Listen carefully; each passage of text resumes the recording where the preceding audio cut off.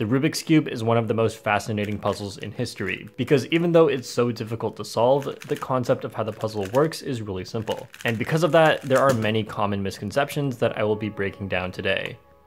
Number 1. A Rubik's Cube should be solved one color at a time. No. The reason the cube is not solved one side at a time is because when you solve a side, you don't actually solve all the pieces on that side. This is because each physical piece has multiple colors on it. This edge piece has white and orange, this corner piece has white, red, and blue. So those colors all have to be in the right spot, or this piece as a whole is not in the right spot.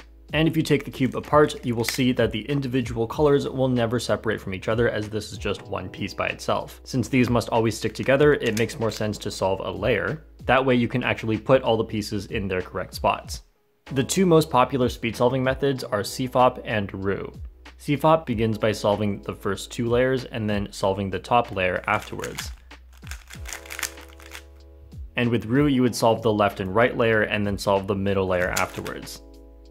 Number 2. Solving a Rubik's Cube requires you to have a high IQ and be good at math. I've definitely heard people say before that when I'm solving, I look so focused and I'm probably doing calculations in my head. That's not even remotely true. Usually what I'm doing during a solve is just looking at the colors of two pieces at once and then doing something based on what I see. So it's pretty much just pattern recognition and then knowing what to do afterwards. The part where I figure out what to do is not calculations, it's just stuff I've planned in advance. I know that when I see this, I'm supposed to put them together and then insert them into this slot. Number 3. There is a secret for how to easily solve the cube. I don't know what to say besides no there isn't, but if there was, it would be common knowledge by now, as the Rubik's Cube has been out and popular for over 40 years. Now, there are beginner methods to solving the cube that work for everyone, so you don't have to be super smart or anything to do this, but even then, it takes some effort, a bit of memorization, and definitely a lot of practice on your part to be able to remember how to do this. And I think it's pretty safe to say we'll never have a very simple method where you can just see it and do it right away. There will always be some level of practice involved. And if a secret easy method like that existed, then what would be the point of learning how to do this if I can't go around impressing random people? Oh, and videos like these are 100% fake. Number 4. The more time I spend scrambling the cube, the harder it will be to solve it.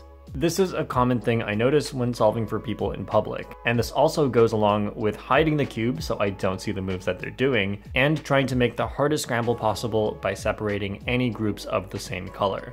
Look, all of that is wrong. When scrambling for someone to solve, no one will actually watch the moves you're doing, and plus after about 6 or 7, I'm unable to reverse this by myself just looking at it. And if we keep going to around 20 moves, as long as they're pretty much random, then at that point, it's gonna be as hard as any scramble will be. However, you may still create lucky situations for the solver, and if you're the type of person who really wants to mess with the person solving the cube, then here's how to make the hardest scramble possible for them. Most cubers use the beginner or CFOP method, which both start with a cross, and most people will start with the white cross. And also, most cubers, when looking at the cube to begin with, will not plan more than just the cross. So all you have to do is make the cross difficult, and that's going to give them the hardest possible scramble. And the way to do that is to find the white edge pieces and put them around the yellow center on the side. So that could be by putting this one here, by putting this one here, and by putting this one here. If you can't do all 4, that's fine, but the more you can put up here around the yellow center, the harder it will be for the person to make the cross. So there you go mess with your local cubers.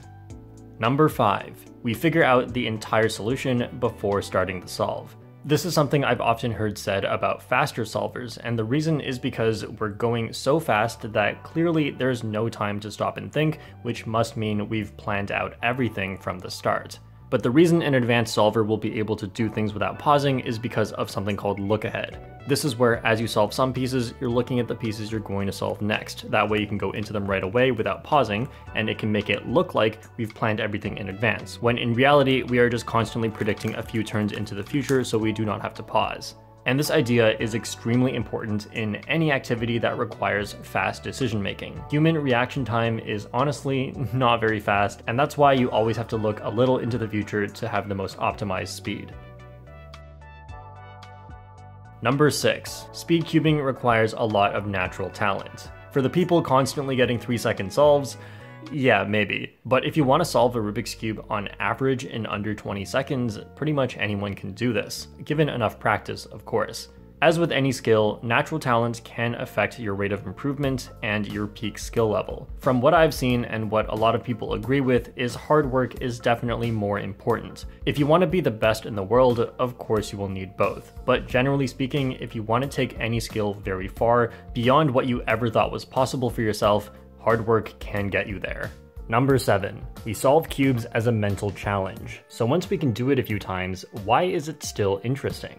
It's like saying tennis is a physical challenge, and once you can hit the ball over the net into the court every single time, why do you still play? Of course, we like cubing because it's a challenge, but the real challenge is in solving it faster and faster, learning new techniques, breaking through mental and physical barriers you didn't think you'd be able to do, going to competitions to compete and hang out with friends who do the same thing, or to develop your puzzle-solving skills to be able to tackle a variety of different puzzles. What makes a hobby interesting is always so much more than it initially seems. Number 8. Bigger cubes are harder to solve. I recently got a 10x10 from Speedcube Shop, but some of the comments were wondering whether or not I'd be able to solve this. And the answer is, of course I can solve this, and the reason is because I can solve big cubes in general, which means that I can solve the bigger cubes with no problem. The truth is, as cubes get bigger, they don't necessarily get harder, after 3x3. The method that you can use to solve any big cube is by reducing it to a 3x3, and this part is much simpler than solving a 3x3. Since a 3x3 has center pieces, edge pieces with 2 colors, and corner pieces with 3 colors, then you would just turn the big cube into this. So that would mean starting with one center, and then all of the centers, and then one edge piece, but remember to keep the centers fixed, there it is, and then all of the edges, and now it is just a 3x3. So there are center pieces, edge pieces, and corner pieces. And as long as you only turn the outer layer, then this is pretty much the same as a 3x3. So there's the cross, and then here's an F2L pair, more F2L pairs, and there is F2L, or I guess first 3 layers. From here, there are 2 issues you can run into called parity errors, and they can happen across all big cubes. The first is you can get a flipped edge where it's not possible to happen on 3x3, where you'd have to learn an algorithm on how to flip this. And then when you get to PLL, you can get impossible cases here as well. So then you would have to also learn how to fix these. So those are just 2 algorithms to fix, and they apply across all big cubes. Now, as you get to bigger cubes, of course, there are more pieces you have to deal with. So creating the center, creating the edges, those all take longer, but that doesn't make them any more difficult since the concept is exactly the same. You just have to put in more time. It can be a lot of time. Number 9, our brains work differently. Obviously, everyone's brain works slightly differently, but nobody's brain works like a computer.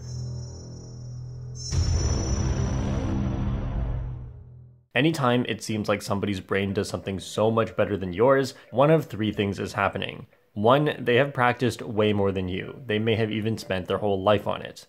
Or 2, they are using mental techniques that you are not using. For example, I can solve a 3x3 cube blindfolded, and what you might think that means is as I do turns, I can perfectly track where every piece is going. No, that's not true. Look at this, and look at this. I am using special algorithms that only affect a few pieces at once. That way I don't have to keep track of where all the pieces have gone. All I really have to do is memorize the state of the cube at the start. There's no more memorization than just that. And while there are 9 colors on each side for 54 colors, there are only 20 pieces because, as I mentioned earlier, a lot of these colors cannot separate from each other. Now, 20 things still sounds like a lot to memorize, but not when you convert each piece into a letter and then write a really short story out of it. And if you want to see this in action, I have a video where I do a blindfolded solve on a robot cube. So yeah, that was a thing that happened. Or the third thing that could be happening is both of 1 and 2 at the same time. And that is exactly why people can solve a cube blindfolded in 15 seconds, or why a chess pro can find the best move before you've even seen all the pieces, or why people can memorize a deck of cards faster than you can deal them all out. The human brain is not a computer, but it can still go much further than you ever could have imagined, including yours. Number 10. Some people can solve the cube, but you can't. Yes, you can.